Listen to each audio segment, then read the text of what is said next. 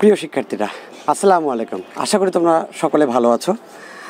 তো কয়েকদিন রংপুরের কারেন্টের সমস্যার কারণে এই ভিডিওগুলোকে বানানো হয়নি, অনলাইন ক্লাসগুলো নেওয়া হয়নি। এই জন্য আমি কি দুঃখিত বলবো কিনা বুঝতে পারতেছি না, তাও দুঃখিত। তো আজকে আমাদের অনলাইন ক্লাস 4 নম্বর অনলাইন ক্লাস, এবং আজকে আমাদের বিষয় হলো ব্রাশিং অ্যান্ড শেয়ারিং, অষ্টম অধ্যায়। আমাদের এটা হলো টেক্সটাইল 4th সেমিস্টারের ওয়েট প্রসেসিং সাবজেক্টের অষ্টম অধ্যায়। আমাদের সপ্তম অধ্যায় পর্যন্ত পড়ানো হয়ে গেছিলো, আর আছে 8, 9 আর 10 এই তিনটি অধ্যায়। ইনশাল্লাহ আমি এই তিনটি ক্লাস নিয়ে আমি এটাকে শেষ করে দিব। এবং তোমাদের যদি কখন কোনো প্রশ্ন থাকে এইসব বিষয়, অবশ্যই প্রশ্নগুলো আমাকে কমেন্টসে করবা, আমি দরকার হয় সেটার জন্য আলাদা করে ভিডিও করব। আচ্ছা, আর একটি বিষয় বলতে চাই, সেটা হলো যে আমাদের এই ভিডিওগুলো বিশেষ করে আমার এই ক্লাসগুলো সকলের জন্য নয়। যারা আমার স্টুডেন্ট, ইমেজের স্টুডেন্ট, যারা আমার সাথে ক্লাস করে অভ্যস্ত, তাদের বুঝতে সুবিধা হবে। কারণ দেখা যাবে যে প্রায় 7টা অধ্যায় পড়ানো হয়ে গেছে, তো এখন বাকি জিনিসগুলোকে দেখা যাবে যে আমি হয়তো একটু স্কিপ করে যাব বা একটু ভিতরের ব্যাপার বলে ফেলবো, যেটা অনেক নতুনদের বুঝতে অসুবিধা হবে। তো শুরু করা যাক। হ্যাঁ, আচ্ছা, আমাদের যে আজকের ক্লাসটা হলো ব্রাশিং অ্যান্ড শেয়ারিং বিষয়। আসলে ব্রাশিং অ্যান্ড শেয়ারিংয়ের ব্যাপারটা কি? ব্রাশিং, তোমরা সকালবেলা দাঁত মাজো না, ওই ব্যাপারটাই। ব্রাশ করলে কি হয়? তোমরা যদি সকালবেলা উঠে দাঁত মাজো বা ব্রাশ করো, তাহলে কি হয়? দাঁতের ময়লাগুলো পরিষ্কার হয়। ঠিক ব্রাশিংয়ের কাজটাও একই।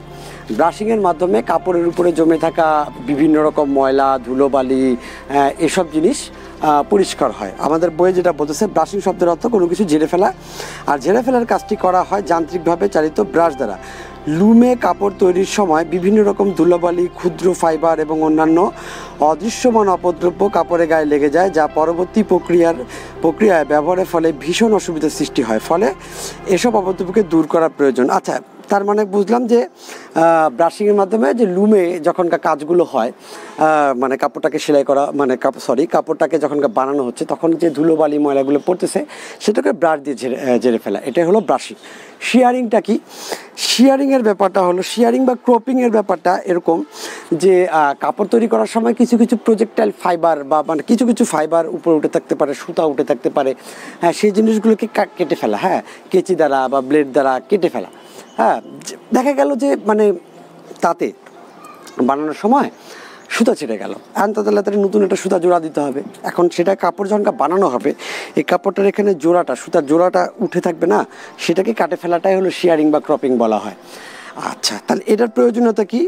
এটা হলো লুম থেকে সংগৃহীত কাপড়ের পৃষ্ঠদেশে অনাকাঙ্ক্ষিত আলগা সুতা, ফাইবার, ধুলাবালি এবং অন্যান্য অপদ্রব্যকে দূর করার জন্য ব্রাশিংটা করা হয়। আচ্ছা, আর একটা হলো কাপড়ের পৃষ্ঠদেশকে সুন্দর এবং আকর্ষণীয় করে তোলার জন্য ব্রাশিং করা হয়। প্রিন্টিংয়ের সময় কোনো অনাকাঙ্ক্ষিত দ্রব্যের উপস্থিতি যাতে নিখুঁত ডিজাইন, ব্যাপারটা হলো প্রিন্টিংটা যে করা হচ্ছে। এখন যদি দেখা গেল যে তুমি একটা জিনিস এই জায়গাটার মধ্যে আমি প্রিন্ট করব, এখন এই জায়গাটা যদি আগে থেকে ময়লা থাকে, তাহলে কি প্রিন্টটা ঠিকমতো লাগবে? তাহলে প্রিন্টিংয়ের আগে আমাকে এটাকে ঝেড়ে মুছে পরিষ্কার করে ফেলতে হবে। আচ্ছা, এটার জন্য ব্রাশিং এবং শেয়ারিংয়ের প্রয়োজন আছে। তারপর হলো পরবর্তী প্রক্রিয়ার জন্য কাপড়কে উপযোগী করে তোলা। এছাড়া যথাযথ ব্রাশিংয়ের মাধ্যমে কেমিক্যাল অপচয় রোধ করা। ধুলোবালি ময়লাটা পরিষ্কার করলে এর পরের প্রসেসের কেমিক্যালগুলো আর ভালো মতো কাজ করতে পারবে। এই ব্যাপারটাই আর কি। তো শেয়ারিংয়ের প্রয়োজনীয়তা কি?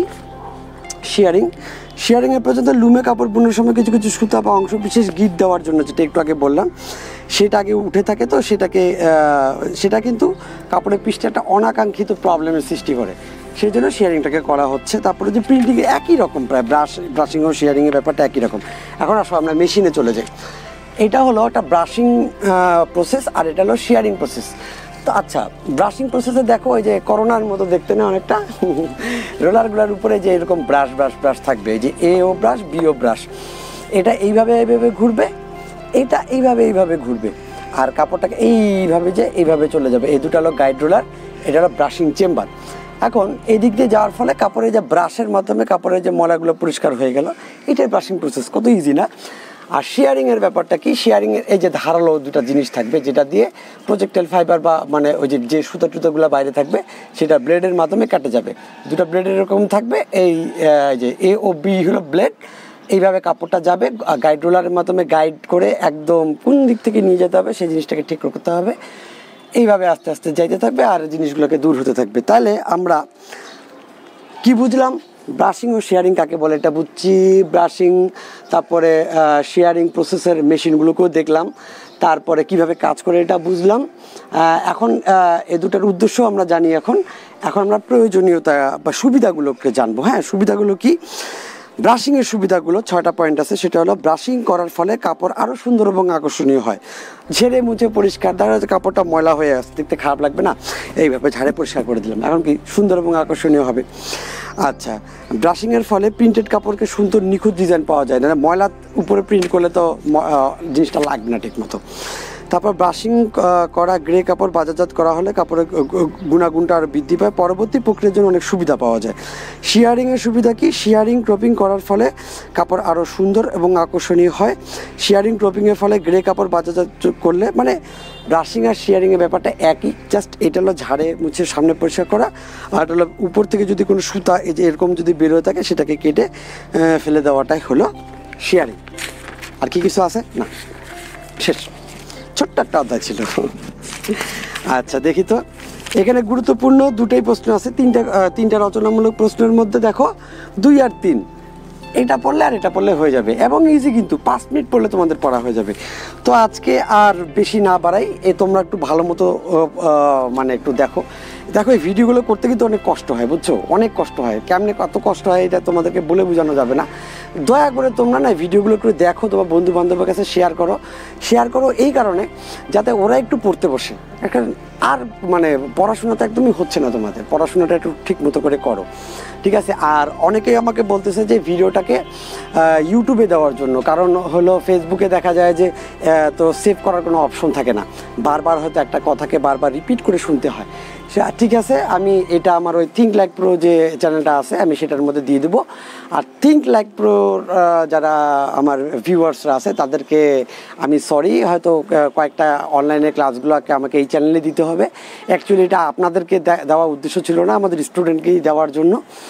ঠিক আছে, আপনারা এই কয়েকদিন একটু ধৈর্য ধরে দেখেন। আর আমার স্টুডেন্টরা প্লিজ তোমরা মানে ভালো মতো এই ভিডিওগুলোকে দেখে শেয়ার করো, এবং তোমরা একটু পড়তে বসো, এই জিনিসগুলোকে নিয়ে একটু দেখো। আর কোনো প্রবলেম থাকলে আমাকে কমেন্টস করে জানাও।